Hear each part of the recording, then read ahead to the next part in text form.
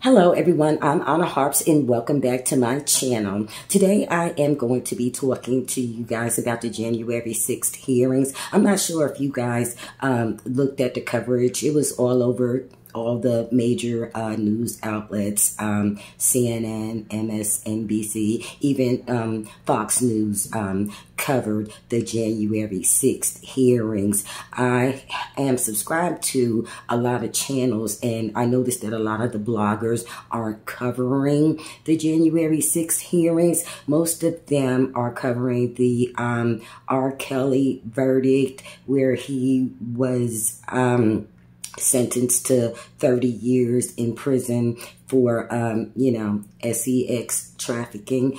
But anyway, I thought I'd jump on here and give you an update on what's going on with the January 6th hearings. Okay, so yesterday, a special committee met on Capitol Hill for the hearing, and one of Trump's White House advisors fully cooperated. I mean, she told everything, and I commend her for that. And her name is Cassidy Hutchinson, and she testified that number 45, I'll call him number 45 because I don't want to get dinged in the algorithms and then my video gets stricken. So anyway, she testified that number 45 and his inner circle were fully aware of the impending insurrection that occurred on January 6th, and he did nothing to warn the public. So anyway, her testimony indicated that number 45 had actually incited and supported the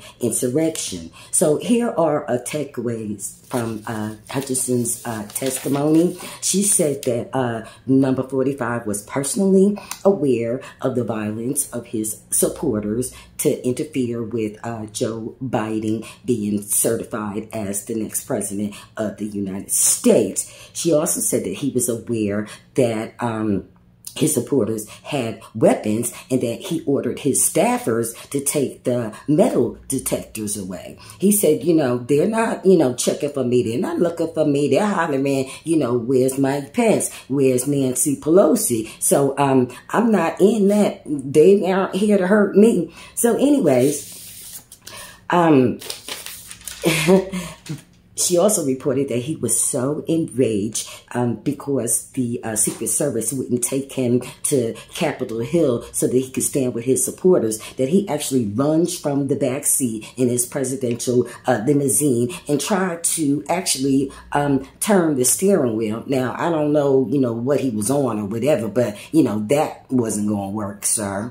Okay, so anyways, he was screaming, "I'm the effing president," all enraged. And anyways,